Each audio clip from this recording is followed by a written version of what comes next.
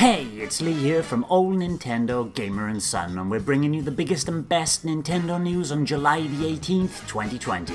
Don't forget to subscribe and give us a like.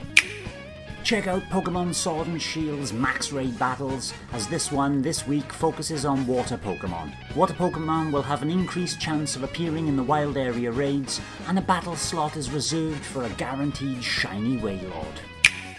If you go over to the Japanese Paper Mario Origami King website, they have a new video showing how to create the origami characters from the game in real life.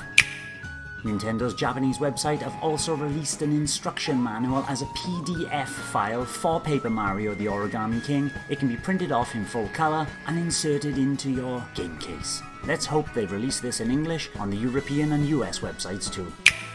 Gung-Ho's Ninjala has been updated to version 1.2, which primarily focuses on rebalancing the game's collection of gun weapons.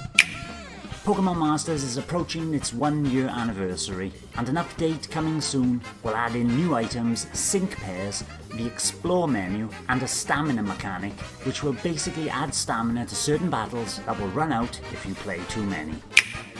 Funko Pops is bringing a new set of Pokemon figures to its range. Eevee, Flareon, Jolteon and Vaporeon are getting their own figures. Also included is a massive 18-inch Pikachu Funko Pop at a rather hefty $100. Moving Out is also getting some updates, and this will allow players to access a new character, new dance moves and more. It brings it to version 1.2.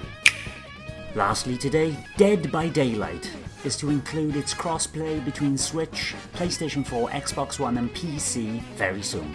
Another cross-progression update will be added in September that will allow progression between purchases and inventory between Switch, Steam and Stadia. Thanks for watching, and don't forget to subscribe and give us a like if you've enjoyed our content.